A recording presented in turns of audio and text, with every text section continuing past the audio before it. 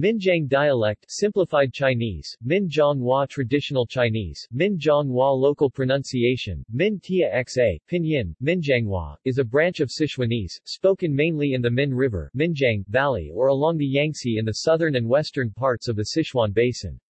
There is also a language island of Minjiang dialect located in the center of the Sichuan Basin covering 3 counties, Zhejiang, Yanting, and Xihang counties. The primary characteristic of the Minjiang dialect is that the stop consonants for check-tone syllables in Middle Chinese have developed into tense vowels to create a phonemic contrast, and in several cities and counties the tense vowels retain a following glottal stop. It also keeps many characteristics of Ba Shu Chinese phonology and vocabulary. Due to these characteristics, the status of Minjiang dialect is disputed among linguists, with some classifying it as Southwestern Mandarin, and others setting it apart as a successor of Ba Shu Chinese.